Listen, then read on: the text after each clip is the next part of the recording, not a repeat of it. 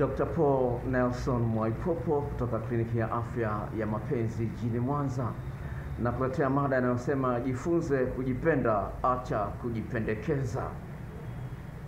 Well, ni jambo la msingi sana ufahamu kwamba katika ulimwengu tulionao, kujipenda wewe mwenyewe ni jambo la msingi sana. Na sio kujipenda maana yake kuvaa vizuri peke yake, bali ni kujisikia vizuri wakati wote ndani ya moyo wako na nje ya moyo wako vile vile. Ukiwa huna raha ndani, hata ungekuwa unaishi kwenye nyumba iliyojengwa kwa dhahabu, unavaa nguo za dhahabu, haikusaidii kitu. Sawa, ni rahisi sana kudanganya watu wengine wa nje kwamba mna gari, ni matajiri na nini na nini, lakini huwezi kujidanganya wewe mwenyewe. Kama huna raha ndani ya nafsi yako, huna raha. Tudanganya wengine, tutaweka kwenye Facebook, kwenye profile na mke wako mnapendezeshana kwenye manini na nini, lakini kama ndani huna raha, hata weke ma Facebook 800. Sawa, posti picha sana Instagram na mke wako na mume wako na nini, lakini kama huna raha ndani, ni ujinga, ni upumbavu. Nataka uache upumbavu, sawa? Ndio maana nimekuletea maana hii, jifunze kujipenda na uache kujipendekeza.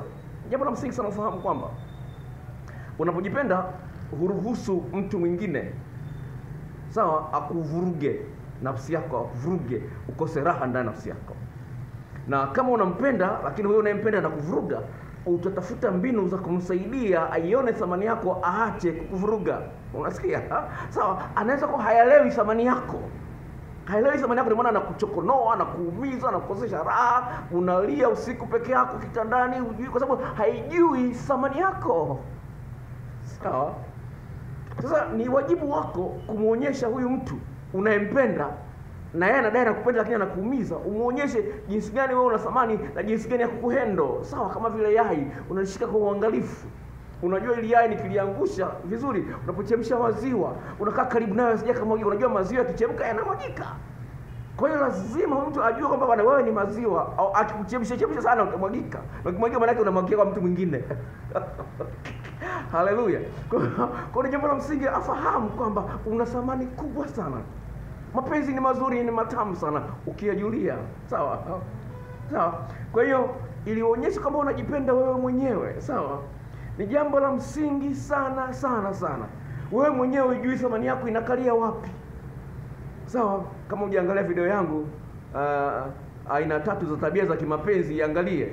Itakusaidia sana, sawa? Iangalie aina 3 za tabia za kimapenzi, iangalie, ni muhimu sana. Itakusaidia katika kuelewa mada hii ya leo, sawa?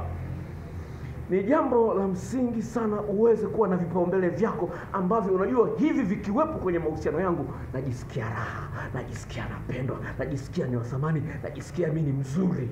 Sawa? Lazima uwe na vipaumbele vyako ambavyo umeviweka kwamba hivi vikiwepo kwenye uhusiano wako utakuwa una raha.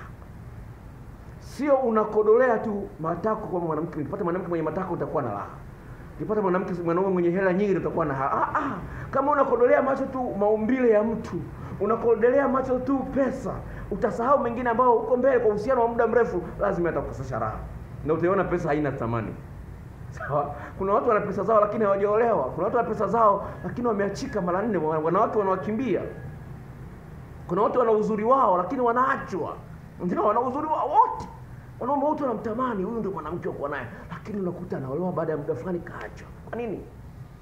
Dada mmoja kanitumia message, mwanamume analizisha kitandani, ananifusha kileni mara kwa mara, lakini ni kikojozi, anakojoa kitandani. Lakini ni kikojozi, anajua kumtia vizuri mwanamke, lakini ni kikojozi. Unaweza kuona mume mazuri mengi, lakini moja tu likakuonekana ufai.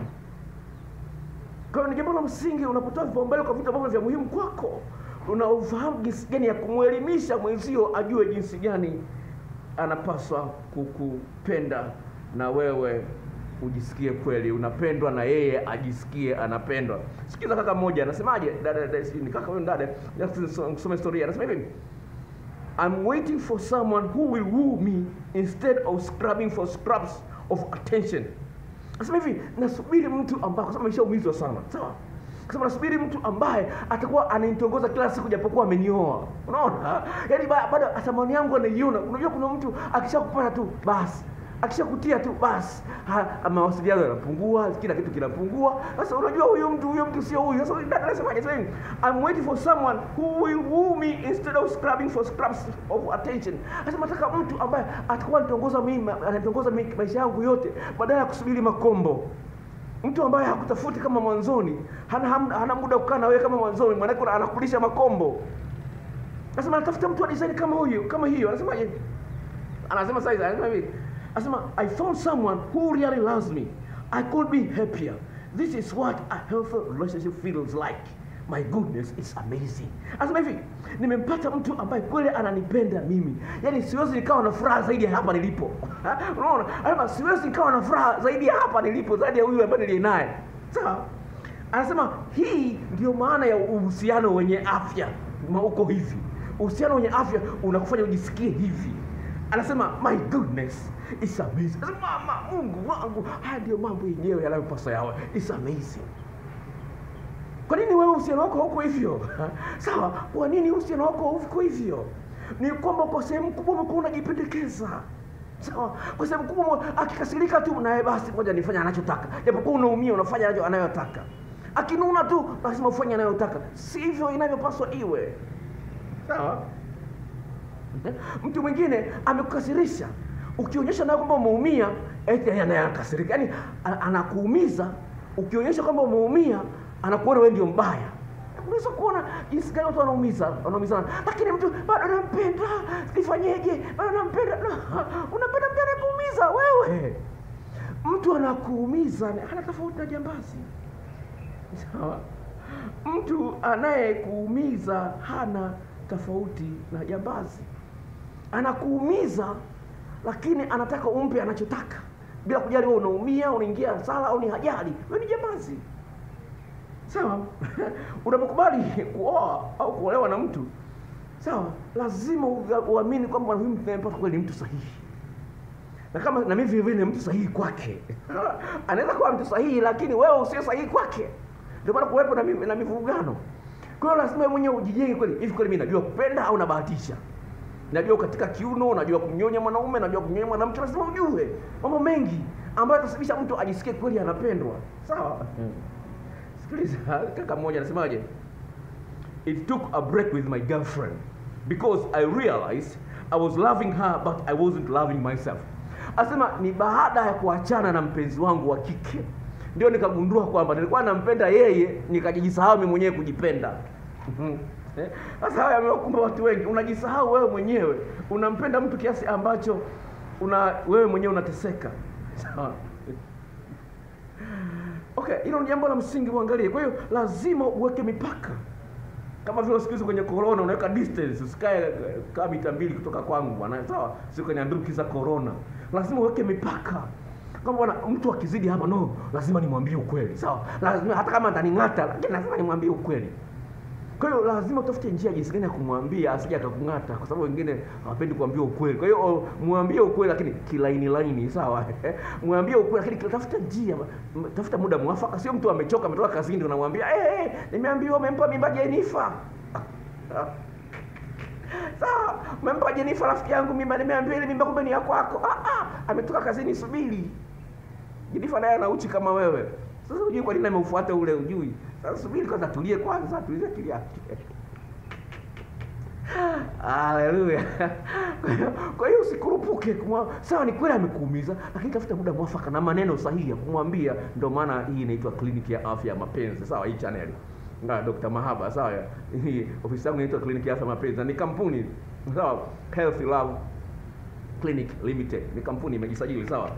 Kwa jambo la msingi ufahamu kwamba kila siku inaoenda kwa Mungu unahitaji kujua mambo gani unapaswa umfurahishe mwenzio na mambo gani mwenzio anapaswa ayafanye. Yale ambayo mwenzio hayafanyi, jinsi gani ya kumsaidia ayaelewe. Sikiliza. Mtu mmoja alisema hivi, I just ended a toxic relation. So I just ended a toxic relationship that was very bad. I was confident she was going to marry me and I gave her my all. But it turned out that she wasn't over her ex-fiancé from 3 years ago and still loves him. Asema hivi, nimemaliza uhusiano ambao ulikuwa mgumu kama sumu. Kama vile kwa nakunywa sumu kila siku. Nilichokuja kugundua ni kwamba kumbe bado anamkumbuka mpenzi wake wa zamani ambaye wameachana miaka 3 iliyopita na bado anampenda yule kuliko mimi. Kwa hiyo lazima ujue jinsi gani ya kugundua mtu ambaye bado anatamani aendelee na mtu ambaye alishaachana naye ama wameshaoa. Lazima ujue mbinu gani za kutumia. Lazima unaoa lakini endelea kuchepuka na ex boyfriend au ex girlfriend. Kwa lazima haya mambo kama uyaangalie. Sawa? Kwa jambo la msingi uwe mwaminifu kwa mwenzio na yeye awe mwaminifu kwako, na sio peke yake. Uwe mwazi kwako na yeye awe mwazi kwako. Unaposhindwa kuwa mwaminifu ukaficha mambo yaliyomo moyoni mwako, unajitesa wewe mwenyewe. Kwa hiyo tafuta njia jinsi gani ya kumsaidia mwenzio au some moyo wako, aone jinsi gani anakosesha raha. Mtu mmoja akasema hivi, the absence of bad does not mean the presence of good. Nasema kutokuwepo kwa mabaya haimaanishi kwamba yapo mazuri. Maana yake nini? Hivi, kwa sababu huyu mtu hakutukani, hakusaliti, hani pombe, anakupa kila kitu, haimaanishi kwamba kwa sababu hakuna mabaya mambo ni mazuri. Lazima yaongezee mengine, anaongezea mtamu, usisimko.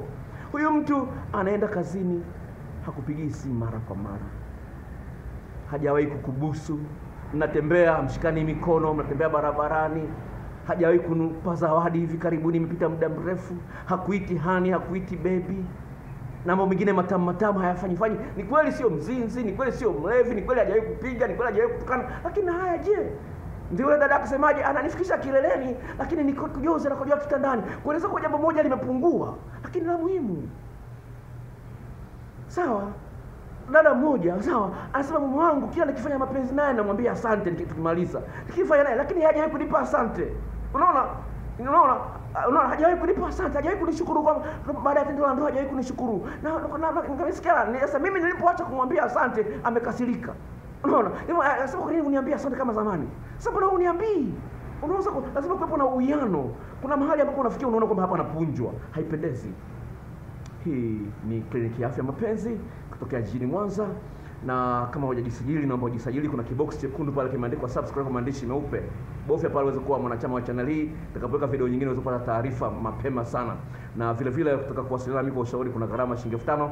Namba yangu ya simu ni hii ifuatayo: 0754 03 99 94. Tarudia 0754 03 99 94. Nitakuandikia hapo chini uweze kuchukua. Tafadhali sana zingatia niko Mwanza, sawa? Usikane kufikiria niko Dar es Salaam. Niko Mwanza. Dar es Salaam kuna corona nyingi kidogo. Nimeamua kubase hapa Mwanza. Sawa? Mungu akubariki na kutakia maisha mema katika mahusiano yako ya mapenzi. Kwaheri.